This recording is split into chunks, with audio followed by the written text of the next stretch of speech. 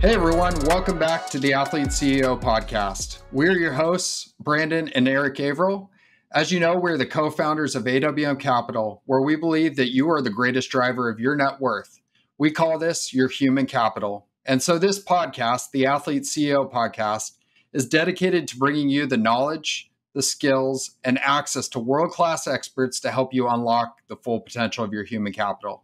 Today, we have the privilege of sitting down with one of the leading experts in positive psychology and somebody that I know we're all excited to hear from, Smaranda Lawrie. Smaranda is currently an assistant professor at Providence College. She has her PhD in psychological and brain scientist from UCSB. She's the spouse of a former NFL player. So I know we're all excited to dive in with Smaranda. She's also the founder of UCSB's Resilience Summit and had a tremendous amount of experience as we've navigated these waters of COVID. I'm really looking forward to diving into positive psychology, one of her specialties. Also parenting, something that I found absolutely fascinating when we first met. So with that, welcome to the podcast. We're excited to have you, Smaranda. Thanks. I'm so excited to be here.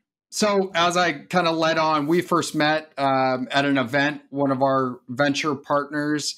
I came home immediately and told Eric, hey, there were a bunch of athletes there. And those are, the people that we work with and surround ourselves with. But the most fascinating person I actually met is somebody that I wouldn't have expected to meet at one of these conferences. So it was such a pleasant surprise.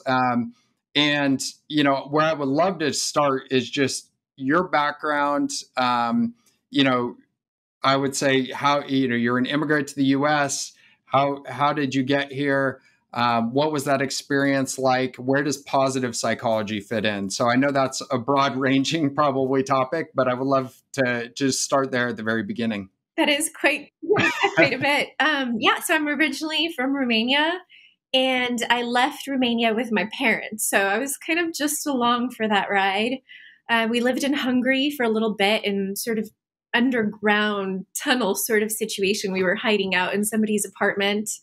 Ended up in Austria, where we were in refugee camps as political refugees for about 3 years. And then we ended up in Connecticut.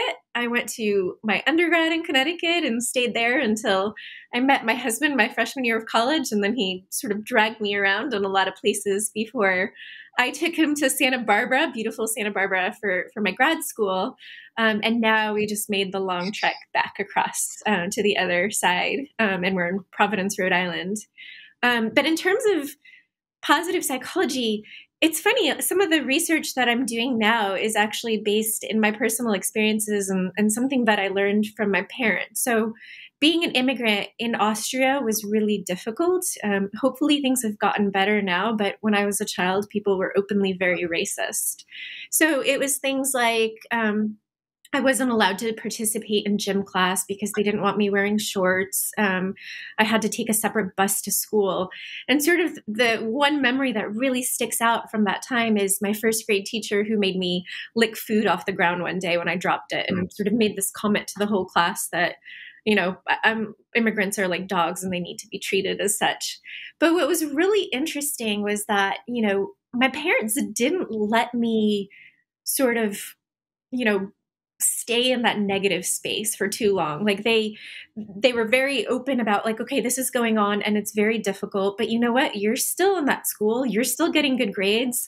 All the other students and all the other kids around you, like they're not going through all that and you are, and you're getting through it and you're still there. So kind of pat yourself on the back. So that's really influenced, I think, positive psychology, maybe because of the name, but it's gotten so much attention in recent years in podcasts or in the popular media and blogs and all over the place. And I think sometimes people think that it's all about happiness and having this Pollyanna smile on your face all the time. And it's really not. It's much more, humans are much more complicated than that. And emotions are much more complicated. And I think, what my research shows and what my personal experiences shows is sometimes our biggest strengths really come from our biggest struggles, from our failures, and, from that teacher who made you feel humiliated. Like that's still a source of strength every day. I actually, even on my desk right now, I have this kind of little I don't know, little picture that I made in first grade. And it reminds me of that moment. And it doesn't make me feel bad anymore. It makes me feel kind of badass. Like, yeah, I'm still here. So sorry for my language. I took that in a totally different direction, but. No, that's fantastic. And I think, it's no secret. I mean, this country specifically, and let's not even touch the world, is dealing with a racism problem. And really, I think being brought to the surface for so many people, unfortunately, in this time. And so, I think it's great to focus on that, and the positive psychology isn't ignoring the pain, right? And I would love to hear you hit on that a little bit of, it's okay to probably be angry, but how do you navigate those waters, whether it is racism, whether it is anger around being locked down because of some virus that we have no control over, or, how bad things happen. I would imagine it's okay to be upset about that, but how do you use positive psychology to move beyond that? How do you use it so that way you look at a picture from the first grade and not have so much hate and ill will in that moment? Yeah, so there's this really famous psychologist from 150 years ago named William James. And, there's a lot of really great quotes from him, but basically, he said that we can't really control our environments. We can't always control our circumstances, but we can always control how we respond and react to them. So can I give you just like a little bit of my personal definition of positive psychology? Would that just set the stage a little bit? So the way that I think of positive psychology is always in relationship to what I call traditional psychology or business as usual psychology. So traditional psychology really came to power in this country after World War II. There was a lot of government money coming in to help soldiers that were coming back dealing with things like PTSD. As such, it really adopted a medical kind of disease model. So people were seen as weak or fragile and casualties of bad environments, or sort of a combination of all these bad things. And it was really about, how do we help these people? How do we make it better? And I think that's been really great. There's a lot of mental illnesses and diseases that in the past were completely untreatable. Now we have some cures. We have treatments that work and make people's lives better. So for me, traditional psychology is sort of, how do we take somebody who's suffering? How do we take somebody who's at a -8 and maybe bring them up to a -3 or a -2, or somebody who's at a -2 and bring them to a 0? So that's kind of been the good side of where psychology has been. Unfortunately, I think what it means is we've sort of forgotten to pay attention to the flip side of the coin. So how do we take somebody who maybe isn't in a bout of depression, isn't in a bout of anxiety, but maybe they're just not living, this is an overused phrase, but they're not living their best life. Somebody who's just kind of languishing. How do we help them flourish? How do we take them from a 5 to a 10, from an 8 to a 10, from a 5 to an 8, whatever it might be? So sort of, helping people to kind of live up to their potential. And for me, I always think about myself, and I always think about everybody as drafts, right? Like that we can constantly work on and improve, and, drafts of hopefully better versions of ourselves.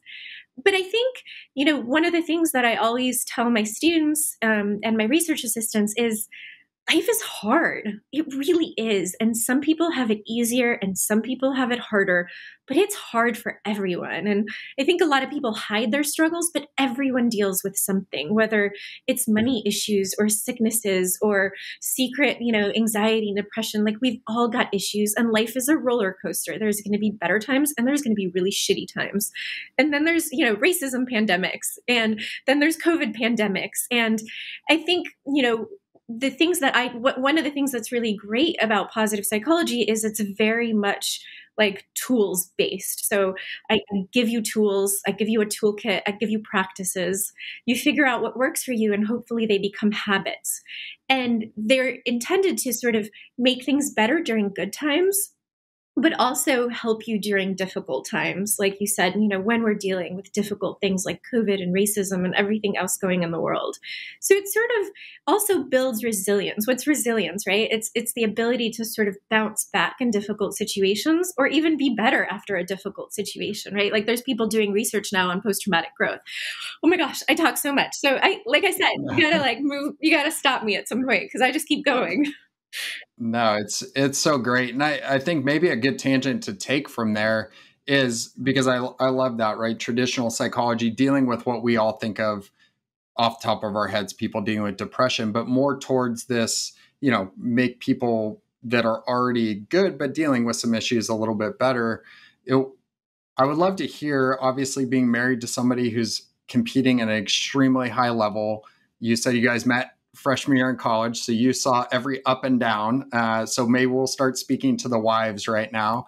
But, how do you take what you've learned and maybe some tips and tools for, people that are supporting the athlete? I would love to know supporting not only the athlete, but also maybe even potentially raising families. I'll throw into that the first time we met, the question that set my interest off in our conversation was, how am I screwing up my kids and how can I not screw them up? So I'd love to just hear you talk about being a spouse, and you mentioned you didn't have children yet, but I'm sure you could speak to that. How are you a good parent through, supporting somebody playing at a high elite level? Got you. Oh, that's a lot of questions. Yeah, I know. Sorry. No, it's okay. Gosh, I don't even know where to start. It was really difficult being the spouse of a professional athlete. Especially, just dealing with the uncertainty. Uncertainty is really hard to deal with. And I think that's part of why this past year has been so difficult for so many people. But that's just a part of being, I think, in that professional athlete world that people don't realize. You can get hurt, you can get, there's a lot of uncertainty. But I think, honestly, I think there's a lot of overlap between sports psychology, performance psychology, and positive psychology. And a lot of kind of the work that I do now and that other positive psychologists do, a lot of it athletes and coaches have been doing for a really long time. They've already kind of figured out this idea of mindset and that we're kind of, the rest of us are just getting to now. So I will say that I've learned so much from my husband and his experience with being in the NFL. And he was somebody, we both went to Yale, met freshman year of college, and Yale's not a big time football school. He managed, as we all know, he did get drafted in the 6th round, but then had some injuries, and there was a lot of sort of bouncing around. We bounced to different cities and different teams. And I remember, he'd go into work and then come back a couple hours later, and that was it. We'd have to, he'd be moving to a new city the next day, and I'd have to pack up everything. And it's a lot. But I was always so impressed by him because, no matter, and he hates when I talk about this, but no matter how many times he got cut or fired or whatever you want to call it, the next morning he'd still, set his alarm clock, wake up and still keep going. He knew he was really passionate about what he did, and he loved it no matter what the external outcomes was. For him, it was like he just kept on pushing forward. Of course, now, he's retired and he's like an 80-year-old man getting out of bed in the morning because everything hurts and is achy. So I don't know, how he's feeling about all that now. But there's something really, I think, has been just really wonderful for me to just see him be so passionate about something, care so much about something. And no matter what the outcomes, you just kind of keep going forward. So, but yeah, as a spouse, it's difficult. It's dealing with a lot of stress. This was, before I went to get my PhD and my master's and this stuff. So I didn't have the tools that I have today. And it's funny too. Just thinking about my own life. And you mentioned this UCSB resilience project that I put together. I was working with this really wonderful undergraduate student, Samantha Blodgett. And at the end, in one of our meetings, she said, "You are the most optimistic person I've ever met." And I was, it kind of took me a second. I was like, you know what? You're right. I am, which is kind of wild because I'm from Romania, and the stereotypes, if you've heard about Eastern Europe, are sort of true. We like to complain and, we're kind of gloomy. And when I started teaching positive psychology and doing this research, I was getting really positive feedback from students saying, this is the most life-changing class I've taken. This is why doesn't everyone get a class in this? And I was like, after a couple of years, I was like, maybe I should try the stuff that I'm teaching.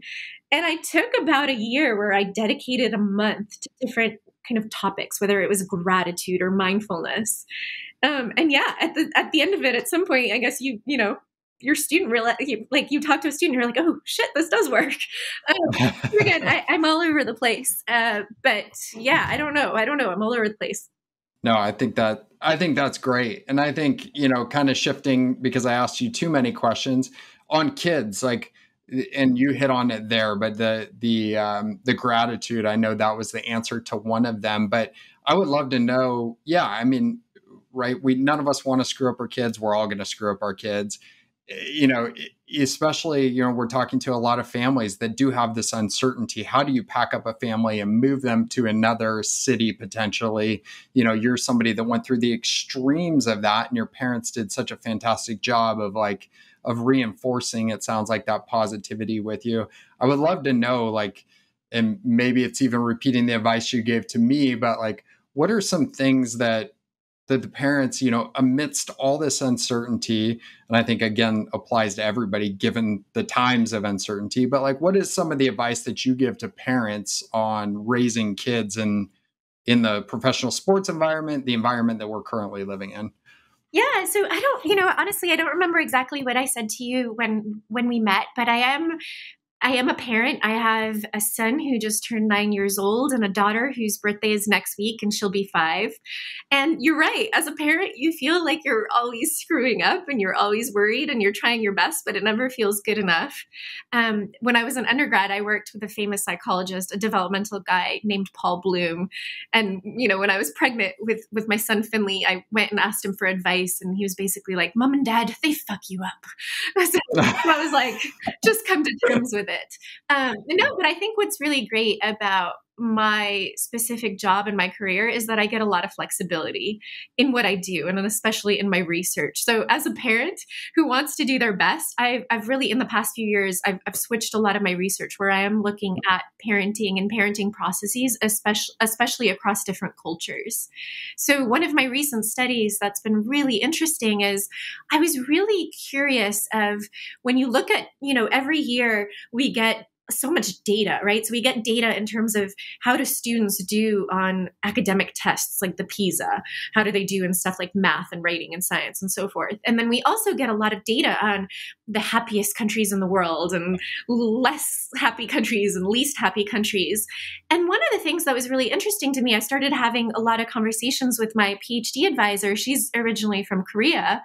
And what we saw is, in a place like Korea, the kids are doing so well academically, and just completely, beating us academically, but they're really not happy, not doing so well in terms of well-being. When you look at a place like the United States, they're just kind of like, academically and like, in terms of their well-being. And then you look at some places like in Northern Europe, so places like Denmark and Finland, and you've heard all the sort of news around this, but they're doing awesome academically and they're doing awesome in terms of their well-being.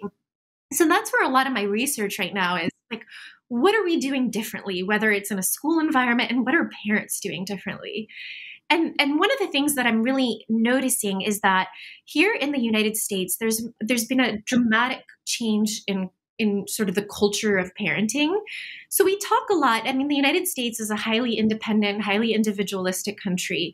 And we talk a lot about these ideas of individualism, and we want our kids to be independent, and we want them to, kind of be their true selves and be unique and so forth. But then when you look at actual actions of parents, it tells a very different story. We've become, in the past couple decades, just increasingly more protective of our children. And I know it's very well-intentioned, but, on one hand, we're telling them that they can do anything in the world and that they're their own person and they can like reach for the, stars and whatever. And on the other hand, we're kind of hand-holding them along the way. I mean, I have college students I work with that are fabulous people, and their parents still call up and still email to make sure their kids are doing their homework. And, like my kids get in a fight on the playground and the parents kind of step in and give me really dirty looks because I'm not there to solve their arguments for them. So for one reason, I mean, I think there's many reasons for it, but as a culture in the United States, I think we've become a little bit too protective of our children. And one of the things that I see very differently in my data from Denmark, for example, is they really, they don't talk so much about independence, individualism, but they give their kids a lot more opportunity for that. So I'm sure you've heard some of these stories, but just letting their kids ride their bike to school or going to the park on their own or using knives much earlier, just little things that, I think in this country, like in my data, we see that parents sort of think of their kids as fragile, almost like butterflies that need protecting. And in my Danish data, parents really just think of kids as smaller versions of themselves. Like these are just little humans, but they're not, there's not that big sort of difference between parent and kid. So I think, like some of the data that's coming out, you ask American parents, at what age would you let your child go to the park on their own? And I think the average in my data was like 15.7 years. It's like, what 15-year-old wants to go to the park on their own? Who wants to go to the park on their own at 15? Like they're over it. And then in my Danish data, it was like 5. So one thing that I think I try to do with my own kids is give them a little bit more freedom. And that means freedom to fail, whether that's, falling off the bike, falling off the tree and scraping themselves, getting a bad grade in school, getting in a fight with a friend. I think we don't give kids and students enough opportunities to do that as kids. And then you get into life later on, and mom and dad can't protect you forever. And like I said before, bad stuff's going to happen. And if we've always been protected from it, we've not developed the skills to deal with that, right? Like if you look at animals in the wild, one of the things you always see, it's adorable, but one of the things you always see is like they're always fighting with each other, right?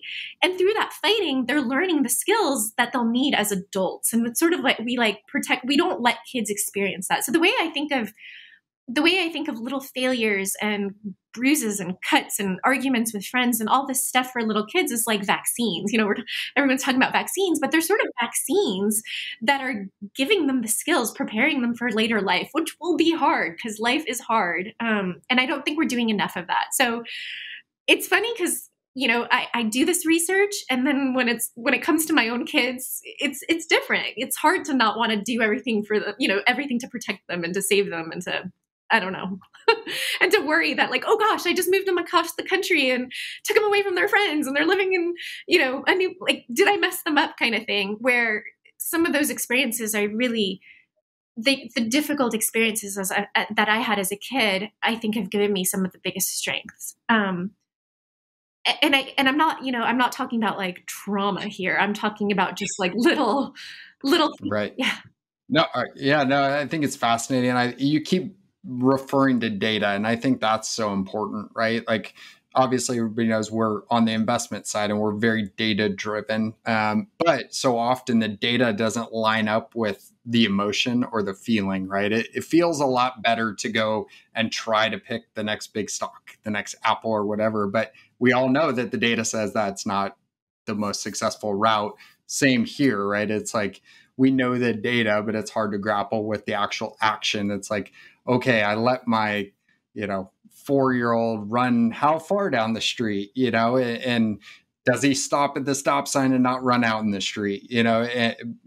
That's a hard practice, obviously, but I think it's good, these reminders, and it does go back to the data, right? Like if you go back to the data and you're really trying to accomplish something, that's what we should all rely upon, and push ourselves. It sounds like, and maybe borrow some of that positive psychology that what's the worst that can really happen type thing. But yeah, just one comment I'd want to, make is it's interesting to me that before you redefined what positive psychology is, the default from what I've heard through social or these other things, it really is this feel good, all rainbows and butterflies, yet you're actually talking about developing tools and skill sets because of the resilience that's necessary to flourish as a human. That well-being is really defined of how do we have the skill sets to regulate our emotions and decisions, knowing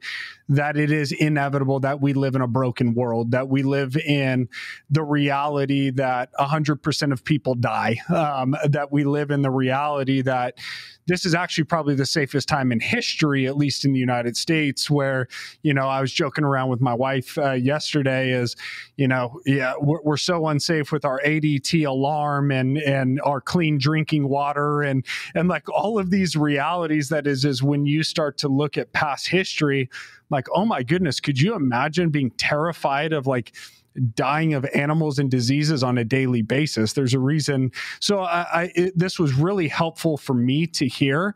A question I have is just, even somebody where we've had other therapists and people on this podcast, I think a lot of times, I know we do this as parenting. It's like, it's this belief that we can control things. And it was helpful when somebody, it's really like, it's a God complex, right? Like thinking that we can control all things. Can you talk about maybe what are some of these skill sets that we can set our kids up for success?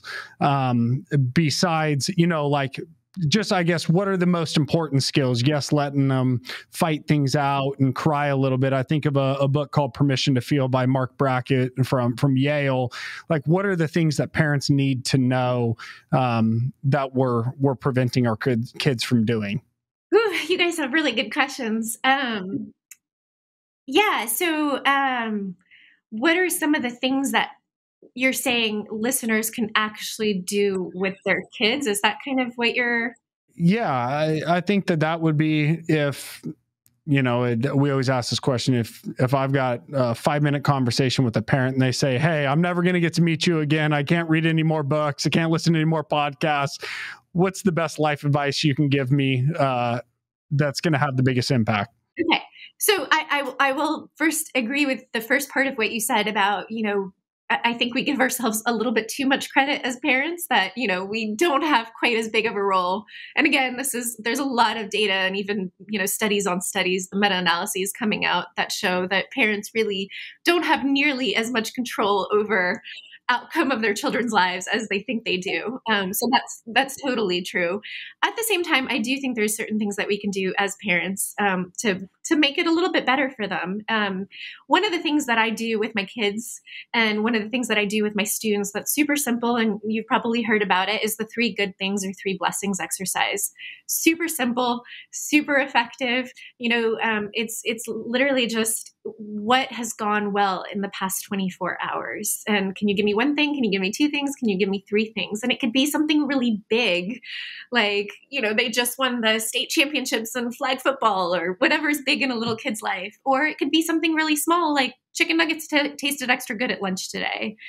But I think that's something that's super small and effective. I know you guys have had different speakers talk about this before, but from a biological perspective, it's much easier for us to focus on the negative, to ruminate on the negative, to sort of, whatever, when something goes wrong, that's sort of what we hold on to. Those negative emotions is what we hold on to. This is a really simple, very quick, easy gratitude exercise that you can implement with anyone. And, and I've seen this implemented with 2-year-olds, and I've seen it implemented with CEOs at like Fortune 500s, and it's effective for everyone.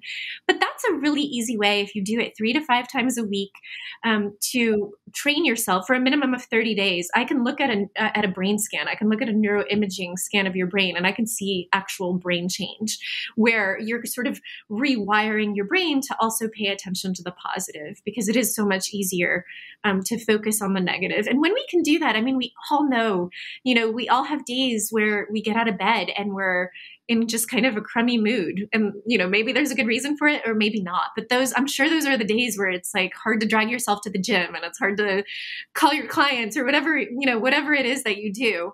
And then there's other days where we just happen to get out of bed and we're feeling better. And that gives us a lot of energy to sort of go conquer the day. And we think we can do anything on those days. And we tend to be more productive. We tend to have more energy. So cultivating this type of gratitude, building optimism over time, I think is something super easy to implement as a parent or as a teacher or as a coworker or as a boss or as anybody. So that's one little thing that I always tell everyone they should do, because it's just so effective in so many different situations. But other than that, as a parent, I mean, like I said, the biggest thing that I'm trying to do is really just give my kids, realize that I'm not I don't control their lives in every way, and I can't direct their lives in every way, and trying to give them more opportunities to kind of struggle and not make everything, not try to solve everything for them, not try to fix everything for them. And, let them be okay when they're mad. Let them be okay, like live in that mad space, live in that sad space, live in stressed out space, so that they learn how to do that for later on. Did that answer your question at all? Yeah, and it's helpful. I think of one of the things that we've implemented. I have a now almost 6-year-old daughter, a 3-year-old son, and then a 1 month or a 1-year-old. Is we started doing the 5-minute journal with her over a year ago, and it's the what am I grateful for? What's one thing that would make today great? And then the last question is it's an identity statement, and then at the end of the evening, it's like what went well today, what are you thankful for? And it really does. The funniest thing is when we started doing that with her is it forms and shapes us as parents. It totally, here I am trying to form and shape my child, and it's actually making me answer these questions. And so a follow-up question I'd love to hear you talk about is just, where does identity fit in? It's interesting that we want our kids to have this individual success, but we're almost robbing them of having their own identity as we try to helicopter over them. And so I just think it's interesting that where does identity fit into this conversation? Yeah, and it's interesting that you brought up a question about identity, because when you were talking about doing this activity with your daughter, I sort of thought, oh, this is great. You're also giving her the opportunity to reflect on her life and what she cares about. And I think that's really important as well.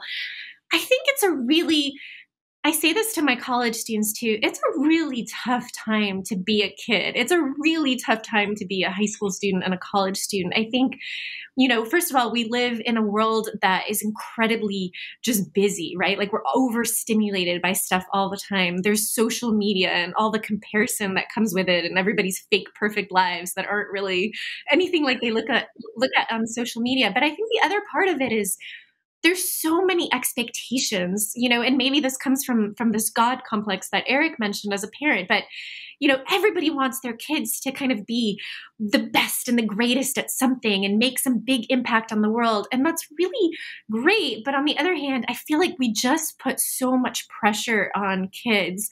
So one of the things I see by the time that students get to college is like, they're on like a treadmill. They're on a hamster treadmill. It's just been, they do sports, they do clubs, they do social stuff. They do good grades. They're expected to do everything. It's so much about doing and one foot in front of the other and one foot in front of the other. And kind of, they're all outside expectations. I think we don't do a very good job giving kids enough space to figure out what's important to you. What do you care about? What do you want to do? What are you good at? Like, what are your strengths? What are your weaknesses? And that doesn't even apply to kids, really. I think it's a broader statement on our culture, where we've become such a culture of doing, right? Like that's what's appreciated is like grinding and hustling and grit and work and productivity. And I think that's great to an extent, but we've sort of forgotten what it means like to just be, right? Like we don't know how the being aspect of it. And I think that's really important too, because I don't know if this happens to you guys. I mean, you work with athletes who are retired and trying to figure out the second phase of their life. And I think a lot of young people, a lot of students don't really know what they want, what they care about, what their values are. So I do a lot of that with them too, where it's like, we spend a whole class, like a 90-minute period, sorting through values and getting to like, what are your 5 highest, most important values?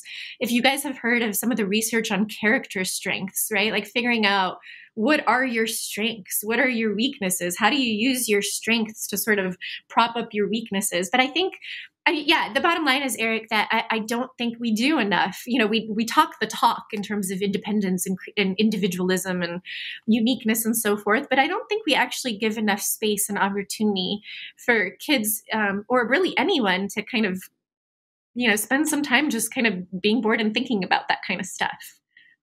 I think that's a fascinating point. And you've brought up cultures several times, right? And I think, how do we change culture? How do we shift culture? That's also a difficult thing. But talking about the values, I think is really interesting, because we try to have that conversation often, because money is so tied to values and decision making. And I think of a conversation I had with a client this last week, in fact, and he's on a multi-year contract. He's got more money theoretically than he should ever need. But it was really, talking through, like, why are you making certain decisions? Like, okay, you said you want to make more money off of the field than you made on it.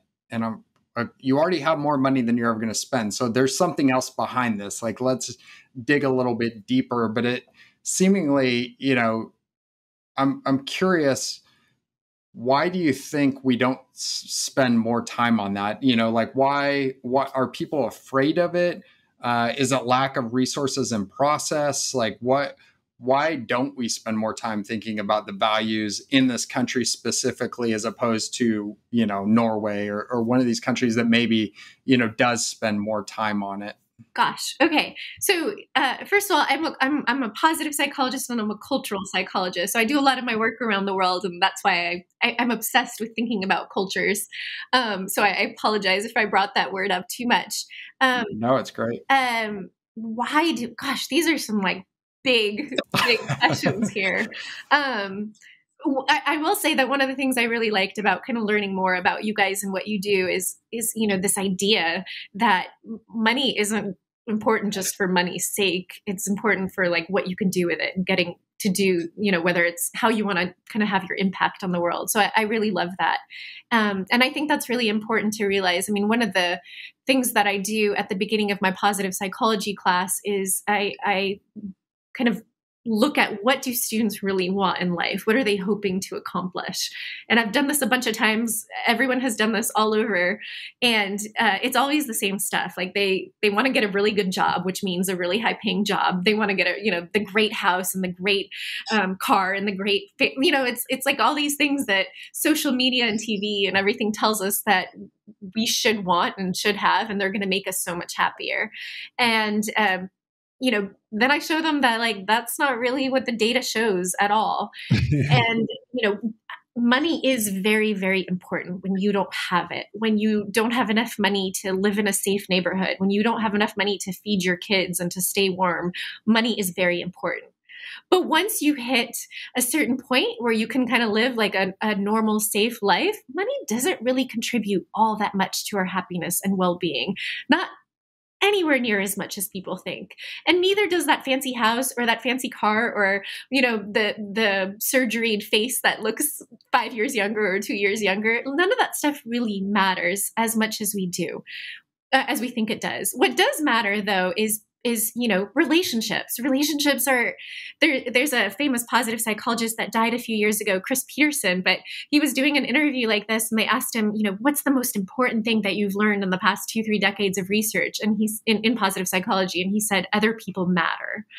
So relationships are really important. We need to sort of spend more time on developing those relationships, deepening relationships. We're incredibly social creatures and we're meant to be together. Living in line with your values, having sort of meaning to your life, a purpose for like, why am I here? How do I contribute to this world? Those are the types of things that matter more. What was your other question? You guys, you do the like triple barreled question. Yeah, I know. I feel like I can write them down.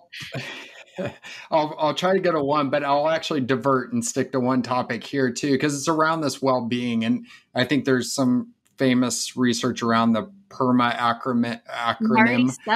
Yes.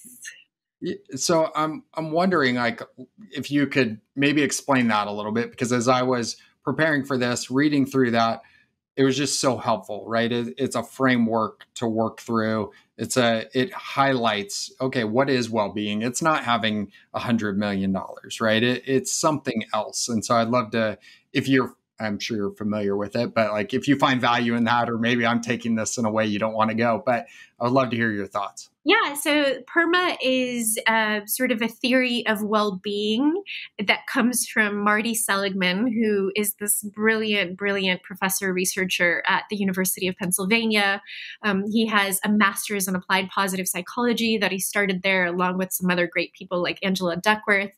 And he's a really interesting guy because he is also quite famous for his work on learned helplessness as a model for depression in the lab. So, I won't really get into that, but a lot of his early work were really looking at depression. And then in the late 1990s, as the president of the American Psychological Association, he really kind of became famous as the father of positive psychology.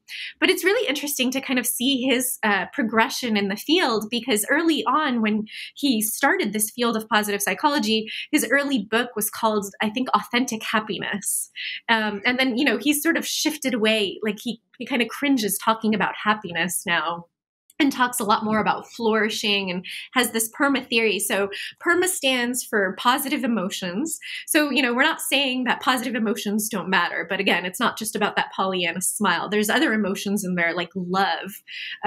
There's a lot of research showing how, again, tied to relationships, but the emotion of love is so powerful.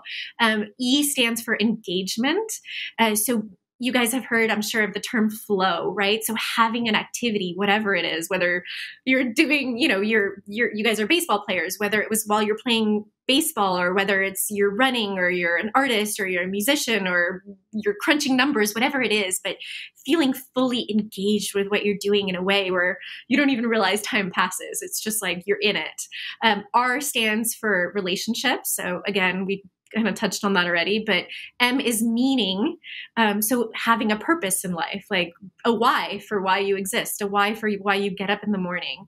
And then A is accomplishment. So accomplishment can mean very different things for different people. I think that's what's interesting about all of this, and taking the time to reflect, taking the time to figure out who you are and what's important to you, is because all these things look very different from person to person. Accomplishment could be doing awesome on the football field, or it could be, being the best parent that you could be if you're a stay-at-home parent. Like, accomplishment doesn't need to mean, bringing in all the big bucks. But anyways, I love PERMA. I think it's really great to kind of shift away again from this conversation around happiness, and realize that a life worth living, a good life, there's much more that goes into it. It's much more multifaceted and complex. There's been people, including Marty, that have sort of in recent years tried to add to that, things like health and independence. And, it's sort of like it grows and shrinks and grows and shrinks. But those are kind of the main components of well-being as we look at it. That's kind of a popular theory in the field. Yeah, it's thank you for explaining that. I think it's one of those things that, whether it's on a podcast or even in a webinar or something, PERMA will get dropped as if we're supposed to know it. It's like us financial people dropping our comments left and right. So it was super helpful to have you define that. I think the word that you've mentioned a few times that we've talked a lot about is this notion of flourishing. That when we talk about wealth, we have this conversation of redefining wealth, because if you go back to the old English word, it actually means well-being. It isn't money. And so there's this tracing to of essentially saying, how do we set your life up to have the impact to flourish, which is having the energy and the health to show up as the best version of yourself in the projects and the relationships that matter most. So it's this really interesting thing that I think consumerism has us so distracted trying to sell us on the good life through our material possessions and through our hundreds of thousands of followers, but not our friendships of virtue. And I think it's this really helpful thing and challenging we know this, that all of the research when it goes on the deathbed, right? It's not I wish I had a bigger house. It's, the few people that can probably fit in your hospital room of the things that matter most. And so it's just always good to hear this challenge. And it's interesting. One of the things I've learned the most by parenting and the information you've shared here is, what's really good for how we're trying to develop our children's probably really good for us as adults. We're just, as you said, trying to go back to traditional psychology to undo all of the bad stuff. So one thing I want to clarify and just make sure is an affirmative yes is like, it's not too late, right? Like this is still, as adults, you've heard these, I think, hopefully lies that, hey, once you hit 16, you're kind of done. You've baked and you're cooked. I mean, what advice do you have for us as the adults, the professional athlete, the CEO, the mom, the entrepreneur, the people that are listening on this podcast that go, that's great, I can try and apply this to my kids, but how about if this is stuff that I need to take? Is it too late for us, the adult, to make these changes? Sure. So many great things in there. First of all, I love that you brought up the deathbed. I think that's a really great exercise that I also do with students, is have them imagine what their deathbed is like. And I know that sounds sort of dark and terrible, but it's really, who's there? What are they saying about you? Who do you want there, and what do you want them to be saying about you? And I think that's a really good exercise to realize, like, it's not about that house. It's not about how much you have in the bank account. It's not, like, that's not who you want there. That's not what you care about at the end of life. In terms of, is it too late? Absolutely not. So I think this is probably the most exciting discovery in my field of psychology in the past 2-3 decades. Until 2-3 decades ago, we really thought, like Eric said, that most change at the brain level really happened during the first few years of life, that maybe up until puberty, but then afterwards, that was it. You're kind of stuck. This is who you are, and there's no further change. And maybe the only kind of other change that we would admit to would be in later age, like, oh, you're getting really old. Dementia's like, it's a decline, right? Like, you've had a stroke and it's going terribly. And we now know that that's not true at all. There is change that happens throughout our entire life on a very kind of like physical, biological level. I can see change in your brain. And what's really exciting about that is you really have so much control over it. So even, the foods you eat, right? Like, we all talk so much about nutrition, and I'm sure you guys as athletes have thought about nutrition. Eating things like fish, eating things like blueberries isn't good just for your heart and for your muscles and all that. It's good for your brain. There's some really cool studies actually showing that eating crunchy food, so eating crunchy food as opposed to eating mushy food, has benefits for your brain.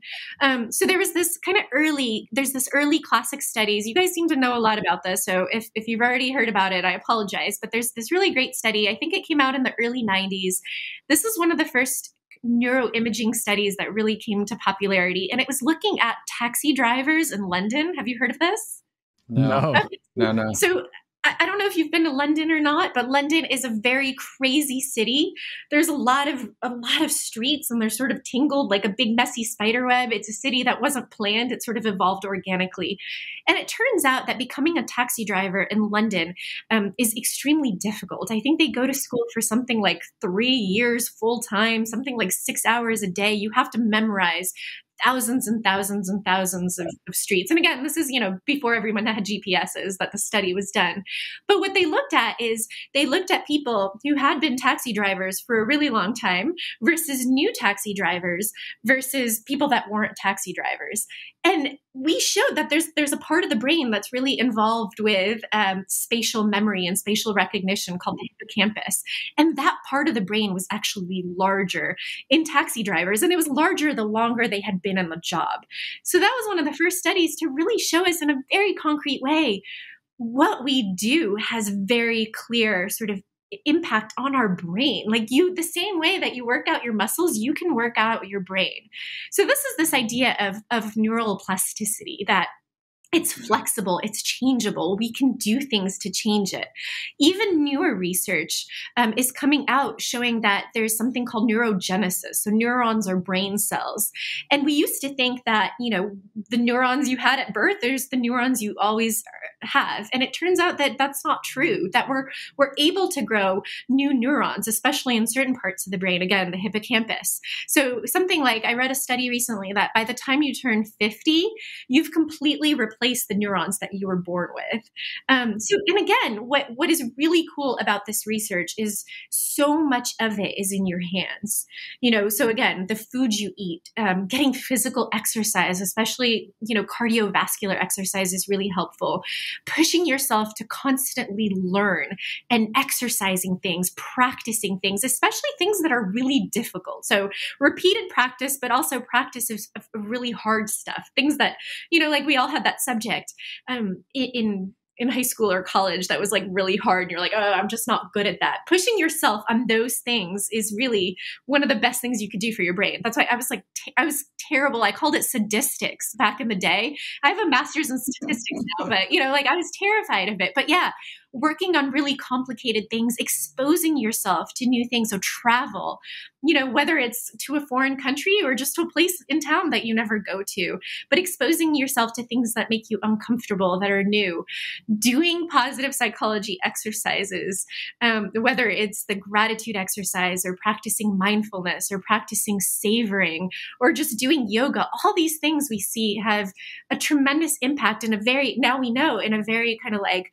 physical, biological way. I can track change in your brain. And that to me is just like so exciting.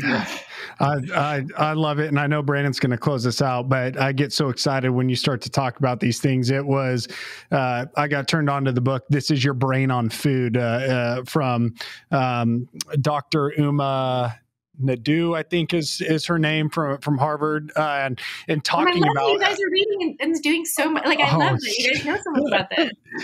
And it's fascinating. It's the whole reason we started this podcast, right? The Human Capital Podcast, to think about you can invest in yourself, right, through your physical ability, your intellectual ability, and then what we call your social capital, your network of relationships, is to go. Like, we have been created as these fascinating creatures that can grow and in so many different ways. And food, as an athlete, I always just thought about it as kind of like macros, calories in, calories out. How do I put on some weight? Not the impact on my brain, right? And my emotional health and depression and anxiety and these type of things. And so just it's so fun to learn that no matter how old you are, right, you can continue to develop and really unlock it. And then the last thing I'll say, and let Brandon close out, is just, I think you've hit on a few things, and it's why we're also so fascinated by the immigrant story. Is it's really hard to understand our own position in life or culture when we've never seen outside of it, right? I think it's the Kipling quote of, it says, "And what should they know of England who only England know?" And that just hit me in the sense of, a lot of times we don't understand ourselves till we can get outside of ourselves, outside of our culture. And so that's just a really big challenge. So I want to say thank you personally. I've loved this conversation. I'll let Brandon close out, but thank you so much. All right. Thank you so much for your kind words. I've been so impressed. I love how much you guys know, how much you guys have been reading. Can I just add one little thing about aging? Absolutely. It's been long, but before I was doing this parenting research, a lot of my research was actually looking at aging across cultures of the world, across national cultures. And I looked at something like 40 different countries.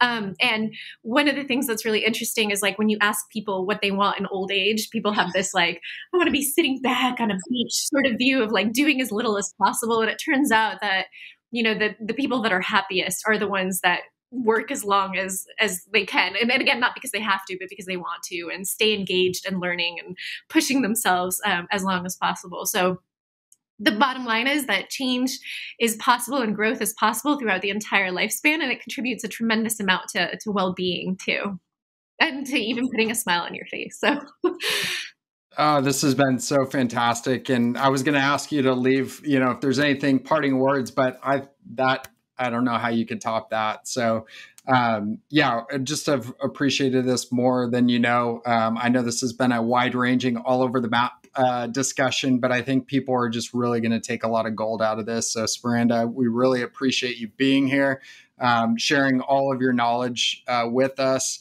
Definitely want to throw out to everybody listening. We all need to go on a 30-day gratitude blessings challenge. That is what you told me that night when we spoke, was the 3 blessings. I said, well, I usually do 1 with the kids, in prayers at night. What are you thankful for? It's been up to 3 ever since. And I think it's definitely shown value. So appreciate that first conversation we've had. I appreciate the conversation we've had today. We'll link to the show in the show notes to all the resources that were discussed. We'll include some way to get into touch with you if that's possible. But thank you so much. And with that, Own your wealth, make an impact, and always be a pro. Thank you.